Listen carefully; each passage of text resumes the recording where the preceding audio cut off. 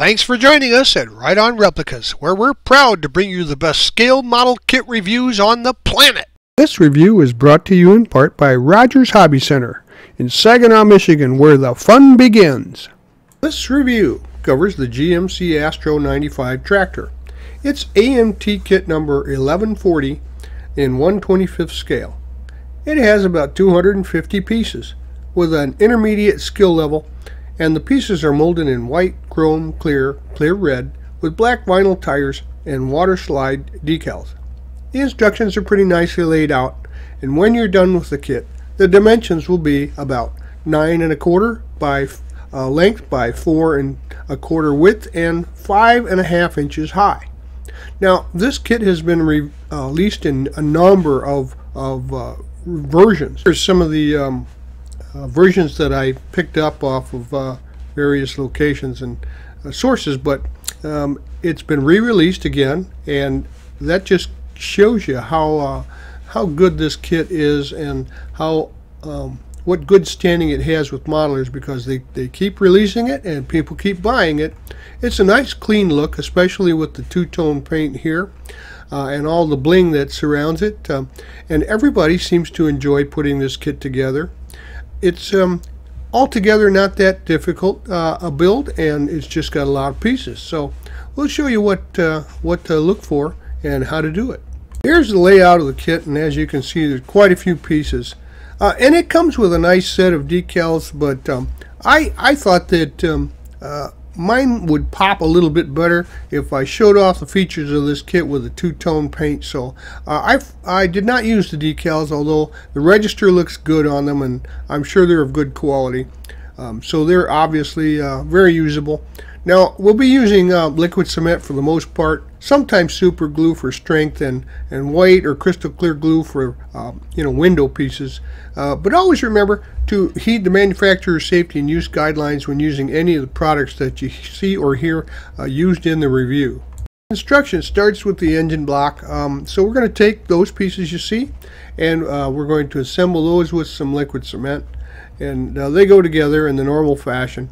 Obviously you just attach the cylinder heads to the two block halves that were assembled, and then you paint that. I used Duplicolor's Detroit Diesel Alpine Green for this.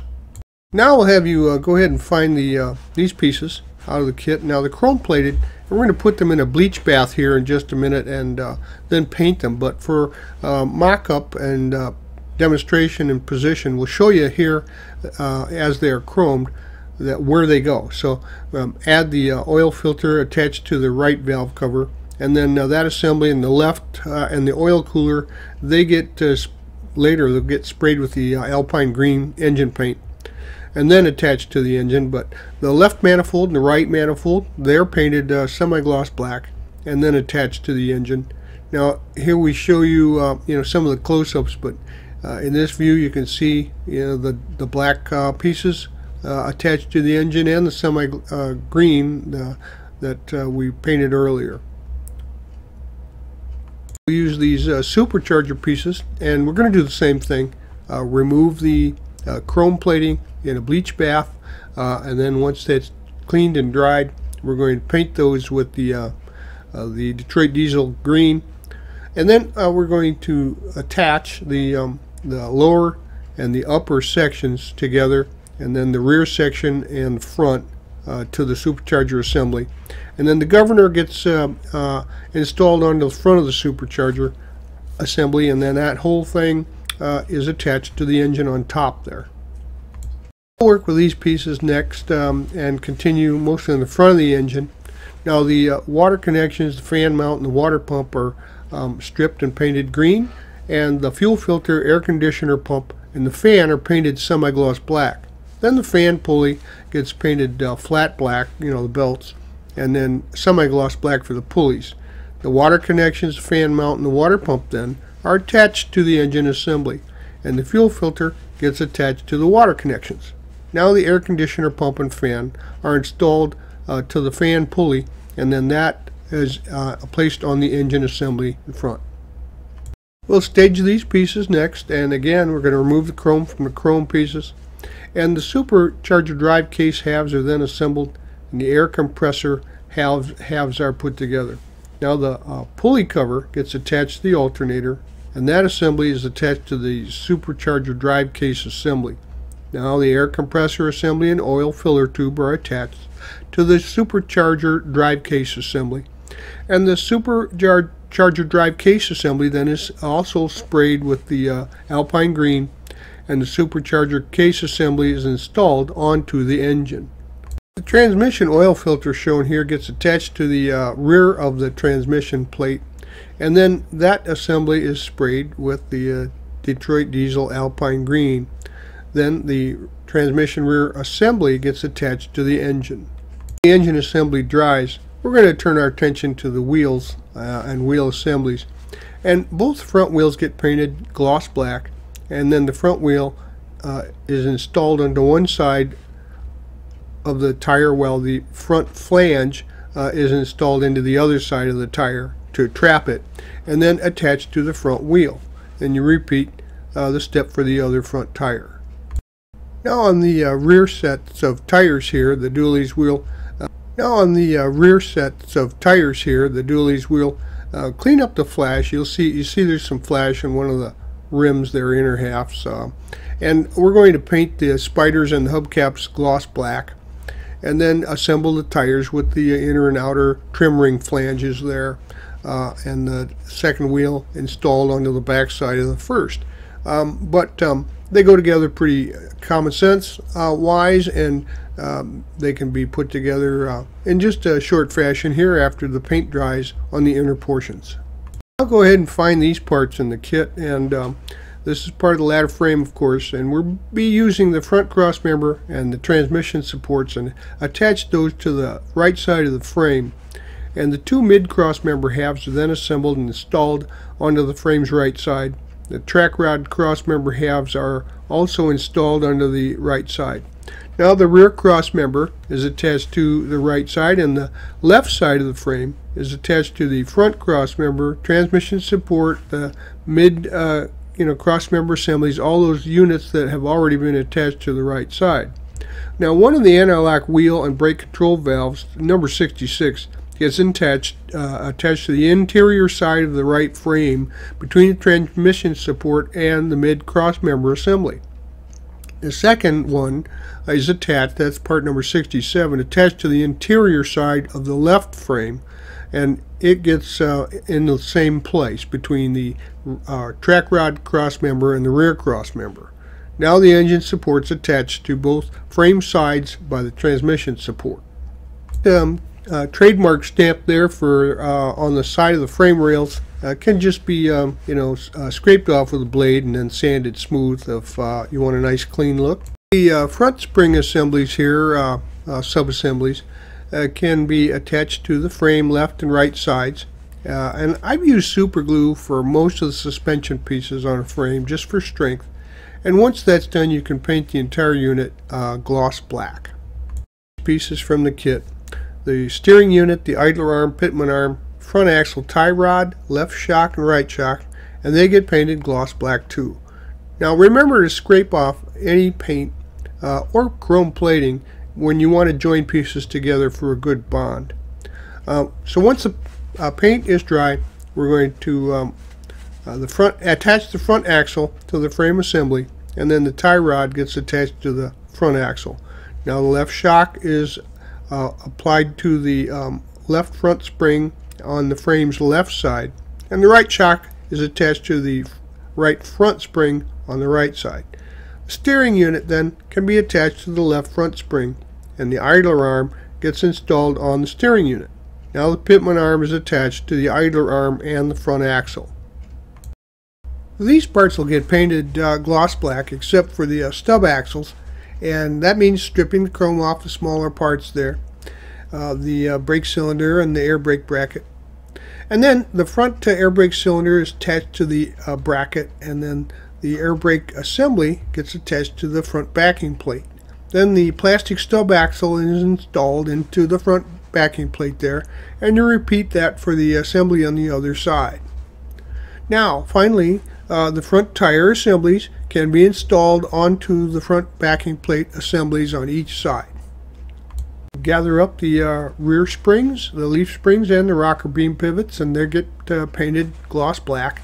And then we're going to attach the right spring to the right side and the left to the left, and the rocker beam pivot then is attached between the two springs. Pick up these parts for the rear axle halves and differentials and paint those gloss black. And then we are going to take the front differential assembly and attach that to the rear axle assembly. And then the assembly is painted again gloss black and attached to the rear spring assembly. Now the rear axle halves are assembled and painted gloss black and attached to the rear spring assembly. And the front track rod, the rear track rod, and the inner axle shaft can be painted black as well. Now those are then attached to the rear axle assembly and the track rod cross member, and the rear track rod is attached to the axle assembly and the cross member. Now the inner axle shaft is installed between the front rear axle assembly and the rear. Get these pieces out of the kit, but keep the parts separate and identified, because they need to be correctly installed in the right place. So both backing plates number 111 and 227 and the 4 air brakes and the brackets there are painted gloss black. And for the front rear axle assembly, the air brake gets attached to the air brake bracket number 207. Then that is attached to the backing plate number 227. Now you repeat that for the second backing plate, that's the number 227 one assembly. However, make sure that the air brake's installed correctly. Now these assemblies are installed into the front rear axle assembly with both air brake assemblies facing the front of the frame. Okay, the front of the frame assembly. Now for the rear, it's basically the same. Part numbers air bracket 208, and then the bracket then is attached to backing plates 111. So repeat that for the other side, and then the assemblies are installed onto the rear axle assemblies, both air brake assemblies facing the rear of the frame assembly there. Now we'll use the metal axles, and one gets tapped gently into one of the rear tire assemblies and then slid through the holes there for the axles, and then you just squeeze the other tire assembly on the other side and do the same for the other unit, either the front or back, whichever one you start with first. Locate the front drive shaft and paint that gloss black. When it's dry, the engine assembly gets installed into the frame, and simultaneously we're going to place the front drive shaft and install that between the front axle and the engine. Opted for the single exhaust version, and for the that you'll take the stack support bracket, the exhaust pipe, and the exhaust crossover and paint them gloss black. Then the air filter stack halves are assembled and painted silver. Now the muffler and the exhaust stack can be assembled before they get painted silver. The stack support bracket then is attached to the right side of the frame, and the air filter stack assembly is attached to the support bracket, and then the air filter cap is attached on top of the stack assembly. Now the muffler exhaust stack assembly can be attached to the air filter stack assembly, and then the exhaust crossover can be attached to the engine support, the left exhaust manifold, and the right exhaust manifold. Now the single exhaust pipe can be installed between the exhaust stack and the crossover. Again, for the single exhaust version, the air filter bracket here will be painted gloss black before it's attached to the right side of the frame, and then the air filter halves are assembled and attached to the air filter bracket. The air intake can be attached to the filter assembly and also the air filter stack assembly. Now the air outlet tube halves are assembled and then installed into the supercharger and the air filter assembly. Here's the round fuel tank version for my build. So we're going to take the fuel tank halves left and right, assemble those, and then install them into the brackets, and then add the end caps onto those. Now the left fuel tank assembly then can be painted silver or chromed, and it gets installed into the the rear fuel tank bracket, the center fuel tank bracket, and the front fuel tank bracket. Now, the large air tank then is attached to the left side of the center fuel tank bracket, and the chrome air tank attached to the frame's left side. Now, we assemble the right half fuel tank into the bracket, and then the left battery box bracket and the right one are attached to the battery box's bottom half, and the batteries are installed into the bottom, and top half then is attached. Then the battery box assembly is attached to the frame assembly. Get these pieces out, and the including the bumper and the radiator pieces, and then the radiator stone guard, the bumper gets attached to the front assembly of the frame first, and then the radiator stone guard attached to the bottom of the bumper, and then the radiator halves, which are listed as the supercharger drive case halves, then are assembled and painted gloss black before the assembly is attached to the frame. Now the radiator hoses are painted flat black and attached to both sides of the radiator and the water connections on the engine. The shift tower is painted gloss black and then attached to the left side of the frame by the shock there, and the shift gate can be attached to the shift tower, and then the shift lever finally installed onto the shift gate.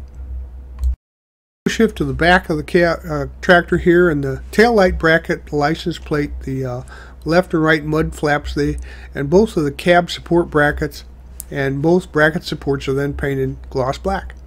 Now the tail light lens is installed into the tail light bezel, and use some clear part cement there or white glue, and repeat that for the other tail light. Now the tail light bracket can be attached to the frame, and both tail light assemblies and the license plates are attached to the tail light bracket. The left and right mud flaps are detailed with some flat black before they're installed onto the frame. Cab support bracket then is attached to the bracket support, and this is done twice, and then the bracket support assemblies are attached to the frame. A close-up that will show both bracket support assemblies so that they can be seen attached to the frame and their positions. There's an instruction here that affects this section. So they say to use air tank number 64, but we've already used that in a previous assembly here. But there's an extra tank part number 214 that can be used in that place. So the air tank slide plate, fifth wheel carrier, and fifth wheel then are painted gloss black, and the air tank's attached to the right side of the frame, and the slide plate is attached to the frame assembly. Now the fifth wheel carrier is attached to the slide plate, and the fifth wheel then attached to the carrier. No glues needed there if you want that to be functional. If you're looking for a contest nice smooth parts, you're not going to find them in this kit because there are ejector pins. It's an older mold, and here on the slide plate you'll find some that you'll want to maybe remove if you have need for a really nice looking model. Here is the interior pieces that we'll work on next, and I painted the bottom of the interior tub flat black, and then the inside I used a light gray, and the front wall is painted light gray as well, and the bed gets painted flat white, and with some Model Masters sea gray are the colors I used there, and the front wall and the bed then are installed into the interior. Grab these parts and strip the chrome, and then one dry we'll be painting those flat black and installing them into the interior assembly. These are the parts for the seats, and I used the high back version here, and the passenger seat base is painted light gray and then installed, and the driver's seat support halves are assembled and painted semi-gloss black and then are installed into the bucket there, and the right side high back is attached to the seat back, and the assembly then painted engine gray. Now the right seat assembly is attached to the passenger seat base, and the left high back seat then is halves are put together and then painted gray as well. And when that's dry, the left seat assembly is attached to the driver's seat support. Next we'll work on the instrument panel, and I painted that light gray and then detailed it with some gloss brown for the wood tones, some silver flat black, and some red and yellow for some of the features there. The steering column cover gets painted light gray, and the filler panel is painted light gray as well. And then on the outside, flat black. Now the steering wheel is painted a light gray and detailed with silver and semi-gloss black, and the CB radio gets painted semi-gloss black as well. Now the steering column cover can be attached to the interior, and the filler panel attached to the interior assembly by the passenger seat there. The CB and the steering wheel then are attached to the instrument panel, and the instrument panel assembly is installed into locating notches in the interior bucket. Well, let's work on the cab, and we want to remove any blemishes or sand off any flash that you find there. And then you have to decide what kind of lights, horns, and the rooftop that you want to use so that you can open up the appropriate holes for those to be added. Now, I sprayed the cab with some gloss white, then masked it off and sprayed the bottom half gloss red. Then all the glass is installed using some white cement or clear cement. Install cab pieces here, the open curtain, the right open curtain, then there's sleeper walls on the right and left, and they're painted light gray and installed into the interior assembly. And there's also a closed curtain wall option to close off the lower section, but I didn't use that for my build. The exterior of the sleeper assembly then is painted flat black. Do some dry fitting to find out where the contact points are, then apply some glue and scrape off any paint and install the interior assembly into the cab. Grab the grill from the kit, scrape off chrome plating where it'll be glued into position at the contacts, and glue that into position in the cab assembly. These pieces for the front end, and the headlights then are attached to the bezels with some clear part cement or white glue, and then the bezels are glued into the cab assembly. And the air duct and the clutch cover are painted flat black and then installed into the bottom of the interior. Pieces are next. Cab handles, the windshield wipers, and they're attached to the cab assembly. And the GM script there is detailed with some gloss red and then attached to the cab assembly. And there's also an optional sun visor, but I didn't use that in my build. Up the horn pieces and lights here, and we're going to use the two air horn halves and assemble them onto the roof of the cab assembly. And the standard lights, number 211, were used for this build. So they're detailed with some turn signal amber in the front and attached to the roof. And there's painted paired horn there, and it had a different style of fleet running lights that can be used for that. Now we can add the handrails and mirrors, etc. So the left and right handrails and the step plate on both sides are painted silver, and then the turn signals they get detailed with some turn signal amber. And the left handrail, the left step plate, and right step plate, and the turn signals, and the left side GMC symbol and the left mirror get attached to the left side. And then an antenna gets attached to the left mirror. Then you do the same thing on the right side for those pieces. Look for the grab handle here and install that on the cab on the left side. Use a little super glue to put that into place. Find the left and right cab pivots here and paint those gloss black, and when they're dry, attach those to the cab assembly. And while it's still soft, install the cab assembly onto the frame, and then you can use I used a paint can lid here to support the cab in the open position until the glue on the cab pivots is dry. Once the pivots had dried, it was apparent that the shift tower needed to be straightened up a little bit. So I used a small pair of pliers, removed that, and then angled it almost straight up vertically so that it would have a better fit for the cab to sit on the frame. So once I'd gotten that into the right position, I used some super glue to put that back into place at the correct angle. As you can see here, there are quite a few optional pieces left over from this kit. The options were square tanks instead of round fuel tanks, an airfoil for the top of the cab, dual exhaust instead of single, even seats. Oh, there you have it.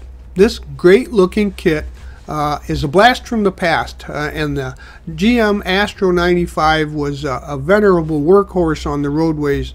A lot of fleets used them, and they were pretty strong contenders to get goods and things from place to place. You'll still see them occasionally on the highways or at construction sites, but as a model, it's a real nice looking kit, and it looks like it means business. It goes together pretty well. Even though the molds are pretty old, you'll need to do a little cleanup there, but everything actually assembles very well, pretty easily. So if I were you, I'd buy one and put it on my shelf. We hope you like this premium step-by-step model kit review from Right On Replicas. And so that you don't miss any more, please subscribe to our YouTube channel by clicking on our icon in the lower right-hand corner of any of our reviews. Or you could see us on our Facebook page or website, rightonreplicas.com. Thanks.